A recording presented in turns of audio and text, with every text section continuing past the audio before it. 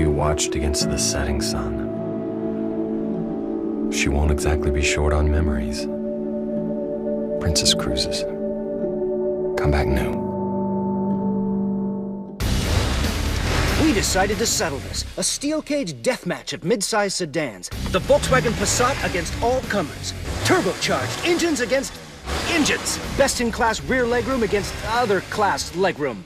But then we realized consumers already did that. Twice. Huh. Maybe that's why nobody else showed up. How does one get out of a death cage? Hurry in and lease the 2014 Passat for $189 a month. Visit VWDealer.com today.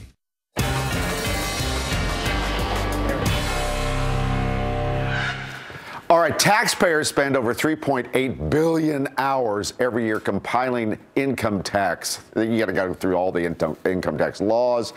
No wonder we're confused. The United States tax code is 3.7 million words long, and there are almost 2,000 different forms and publications issued by the IRS. So with tax day approaching, what are the things you need to know to avoid an IRS audit? Well, Gene Marks is a small business owner and a certified public accountant. Gene, welcome to the show.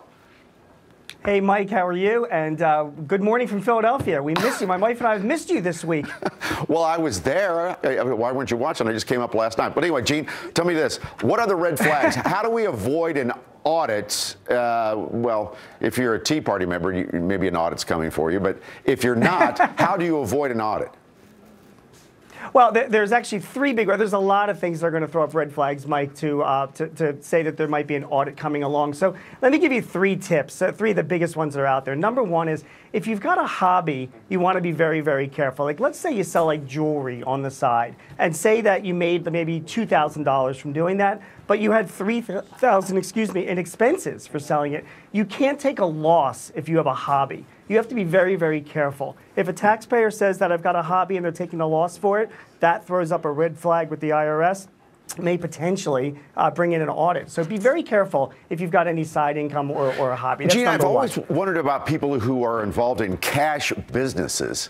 I mean, you have to admit that you're making this cash, even though it's so tempting to hide it.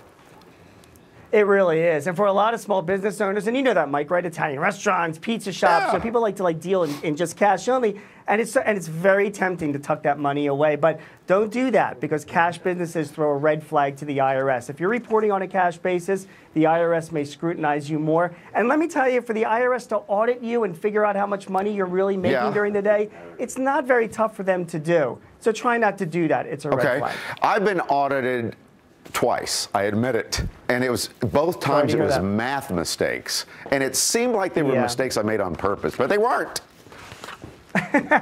Yeah, I mean, math mistakes are some of the biggest things that come out. I mean, I'm a CPA, but I got to admit sometimes I'm not that great at math, so that's why I have a calculator and people check my numbers. So you got to make sure that your math is right. The IRS checks it. So whenever you put in your return, they will scan it and they're going to do the math over. And if they're seeing math mistakes, you're going to hear from them. And if they see too many, that also raises a red flag with them as well. So for goodness sake, check your math. Gene, what if I do get audited? What's the first thing I do? Funny enough, first of all, you panic. Yes, and then I do. You calm down a little bit. And then you can contact the IRS. They actually have an independent board, like an organization that's called the Taxpayer Advocate Board. And there's a form that you can fill out. It's called Form 911, like 911 for help, and that will get you in touch with a taxpayer advocate. They can help you, walk you through the process. Mike, believe it or not, it's not as scary as you think. A lot of times the IRS are just asking for more information. More it might information. Not be a full-blown Always more audit. information. You don't have to panic. And I promised myself I'd have them done by the end of February, and here's March 1st. Hey, Gene, good to see you. I'll see you in Philly. It's not in done yet. You got it. See you back in Philly. Take care. You got it. Coming up, pay now, verify later. The White House giving out Obamacare subsidies for all. The latest change from the administration straight ahead. And getting breakfast in a hurry.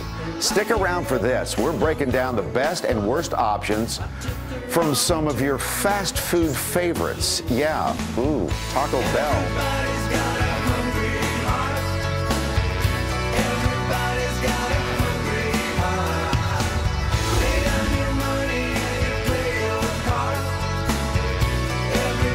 Really, so our business can be on AT&T's network for $175 a month? Yep, all 5 of you for $175. Our clients need a lot of attention. There's unlimited talk and text. We're working deals all day. You get 10 gigabytes of data to share. What about expansion potential? Add a line anytime for $15 a month. Low dues, great terms. Let's close.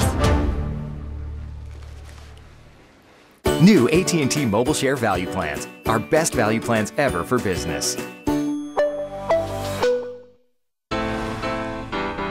Nice ride. Nice sunroof. Nice touchscreen. Nice try. Nice acceleration. Nice detonation. Nice playlist. Nice plot twist. Plot. Oh, not nice. The new Elantra. Nice. I'm Justine Clark, and this is Heart Health Beat. Omega-3s are important for heart health, but most of us don't get enough through diet alone. So we take supplements like fish oil. But did you know that there's an alternative? It's called krill oil. Where does krill oil come from? Krill oil comes from tiny crustaceans found in the Antarctic. Krill are one of the Earth's most abundant organisms, so they are sustainable when we harvest them in an environmentally sensitive way. Dr. Mosquera, what makes krill oil